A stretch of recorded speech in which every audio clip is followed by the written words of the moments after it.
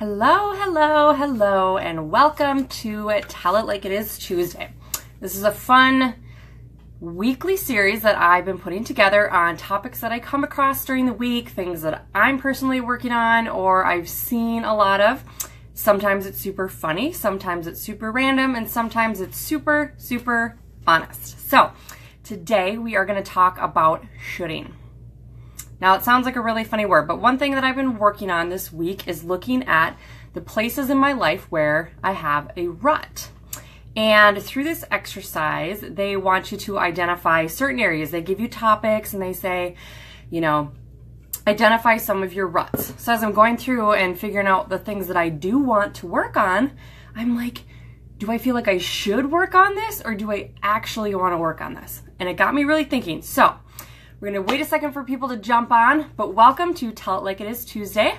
I'm Beth, the Muscle and Mascara Mama, and we are going to talk about why we need to stop shooting all over ourselves and others and figure out a plan to fix it. So comment when you say, when you get here with one thing that you think you should do and one thing you want to do. Okay, and we're going to talk about some of those differences, but feel free to like and share this out to whomever you think might find value in it. That's what we're all about. We're all trying to help each other out, right? Okay, so we're going to talk about a couple things. So let's first define shoulding. So just to be careful and clear, I'm not swearing. Okay, one, let's define it as, in simple terms, creating a ton of pressure on yourself to do or be something based on something you think you're supposed to be or do rather than who you are and what you want. Okay, those are two really, really big differences. Something that you think you're supposed to do or be, not something that you actually are or want to be.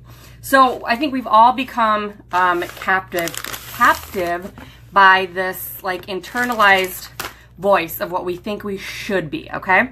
And it takes place really of more powerful and accurate words like I will, I can, I want, okay? So when we look at why we are not progressing in certain areas, part of it is where our mindset comes from. So shoulding not only sucks, but it breeds shame and guilt and anxiety and all of these other horrible things. And again, it replaces positive energy opportunities with a bunch of negativity. So get it out. Let's stop shoulding, okay? There are a lot of important things. Now, people are going to say, well, shouldn't we do this? Or shouldn't we be nice? Shouldn't we spend time with family? Shouldn't we, do all of these things? So I'm not saying that you're not supposed to do those things or you shouldn't want to or feel like you're compelled to do them. But if we come from a place of simply should, our motivation and underlying intention is compromised, okay? So here's what I mean by that. You are shifting away from should to could, and it takes you away from being in this mindset of a victim, okay? From should to could, you are no longer the victim. And it is then with could that often leads to how. So when you say, I could be making, X amount of dollars, your next thought is how? How can I do that? If you say, I should be making, all of a sudden you're in this negative, like, poor me, I should be, but I'm not, and I'm not willing to do anything about it, right? Okay, so let's talk about 4 ways. I have 5 or I have 4? I made some notes. I have 4. My pretty little notebook that my daddy got me for my birthday, because I'm a writer, I like to write. I like to type too because it's faster, but I think better when I write. Okay, number 1 way to break the habit of shoulding all over is to dig. Now that sounds weird when we're talking about shoulding, but I want you to ask who and why and what, okay? You got to put things into context, right? When you say should, it could be from a million different places. So think about this. If you said, I should not wear pajamas to a wedding, or I should wear pajamas to a wedding, the answer is going to be no, you shouldn't wear pajamas to a wedding. You know, it's pretty inappropriate, but that doesn't mean that you shouldn't wear pajamas. You know, it really depends on the circumstance, and you have to figure out where that's at. Then you need to figure out the who and the why and kind of marry the rhyme and reason together. I should eat healthier, right? How many of us said that? Okay, super, super vague. It gives you no direction and it sets you up for failure, okay? So we need to marry that with a who and a why, and then we can move on from it, okay? So instead of I should eat healthier, super vague, there's no context around it, it has no goal set in mind, and we say I should eat healthier because if I eat healthier, I will have more energy, which I'm really, really lacking right now. Okay, so we're kind of putting that motivation and intention behind what we should do versus just throwing it out there. Okay, so number one, dig, ask who, why, and what, and understand the context. Okay, number two, get specific. Okay, we're kind of just talking about this, but should often precedes a hard to reach, undefined goal. Okay. As the muscle mascara mama, I go through these things myself. Oh, I really should do this, okay? But it means nothing. It's a waste of time and energy when people say, I should get into shape. Should meaning like according to who, right? I feel like we're setting ourselves up to fail, okay? When you put this like thing out there with no goal, no action, no intention, you're ultimately going to be disappointed by that, okay? So we're going to start replacing should with will, want, could, okay? Start thinking about how you can replace those in your everyday life. Find yourself, you know, stopping yourself when you say that and figure out the who, what, why, and, you know, dig a little bit deeper to figure out where we need to go next, okay? Then we have watch for the sign. That's number three. Watch for the signs. So we're all taught super, super early on in our lives to question what we should do. You know, like you think even with little kids, like, well, what should you do? You know, you're trying to get them to choose the right answer, but we're already putting these like parameters and boundaries on like everything that they should believe, right? So then we start to think about, you know, what you put should in a mindset in of a have to, or I'll be judged if I don't, or I'll be disappointed, okay? All of this just signifies a misalignment, okay? If you're feeling negative, like you're forced, you're pushed, you know, what are they gonna say? Like all of those are the wrong motivation, okay?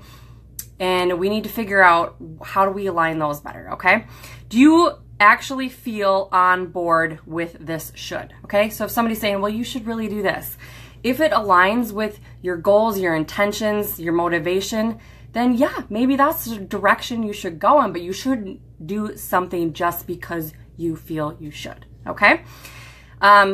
Think about whether it's a place of fear or love, okay? Is there fear driving it? Am I going to be missing out on something if I don't do this, or feeling a certain way if I don't? Or, you know, are you doing something because, you know, you really love it? You don't want it to ever be a pressure point. If you are making decisions because you feel pressured, you know, in that way, then you're probably not making the right decision, okay? So if you should, okay, in these things that people are challenging, well, you should really go to this, you know, dig a little bit deeper, ask that why, and find that motivating factor to figure out where that sits in your heart and what kind of alignments are going to have with your goals and where you want to head long term, okay? Last thing is decision time. We will forever be faced with decisions, forever, okay? We make like, I don't even know what the number is, like thousands and thousands of decisions every single day. And it might be easy, like, do you want lemonade or do you want tea? And some of them like, do you want to quit your job or do you want to stay? You know, some of them are a lot bigger, but it's how we make those decisions that really determine how we feel going forward, okay? So you got to prioritize, you know, a couple things. So you don't want to focus on the ultimate dilemma, like, oh my gosh, I have to choose, you know, well, I should do this because, or I should do this because. Start prioritizing by importance. Well, you know, these items are, you know, sit closer to home. They're more important to me than these. And that ultimately should be guiding your decision. So, you know, figure out your context, figure out your who, what, and why, and which better aligns with your goals. And make sure that, you know, you feel good about that it's aligning with, you know, what's going on in your heart. And, you know, be very specific about it. You know, if you're making a decision, you want to understand, know, and really kind of feel exactly why you want to do that. And then you're going to feel great about your decision. There's always going to be hard decisions. I'm not saying that any of this is easy, but if you start thinking about why you feel you should and let that guide you in your directions and your choices, you will end up making yourself a happier person in the long run, because you're not doing what somebody else wants you to do. You're not doing what someone else expects you, or maybe what you have been taught to expect of yourself, that truly doesn't make you happy. That truly isn't, you know, what your passion is, or what's ultimately guiding, you know, your decisions in life. So our 4 ways to get out of shoulding all over yourself is dig a little deeper, ask the where, the who, the why, the what. Number 2, get really specific. Make sure that the end result of that should is aligned with whatever goal that you have in mind. Number 3, watch for the signs. Okay, make sure that you're stopping yourself when you start to question all of those shoulds. When you start to say, you know what, I feel like I have to, or I'm pressured, or I'm going to disappoint somebody if I don't make a certain decision. Stop yourself right there and walk back to those other 2 points. Then the last one is, when it comes to decision time, make sure that you are prioritizing. Look at the 2 options, prioritize by what aligns with your goals, you know, and everything personally that has value to you, and figure out what better aligns, what choice better aligns with those. And you'll end up a much happier person, and able to really reach a lot of different things, because you're not being guided or misdirected by everyone else's shoulda comments or, you know, advice, because people love to give advice. They'll give it to you all day long. So check yourself before you should all over yourself. That is Tell It Like It Is Tuesday. 4 ways. You'll be able to check it out on my blog very soon. But feel free to comment if you're watching the replay with one thing that you should do and one thing now that you could do. Signing off, Muscle and Mascara Mama.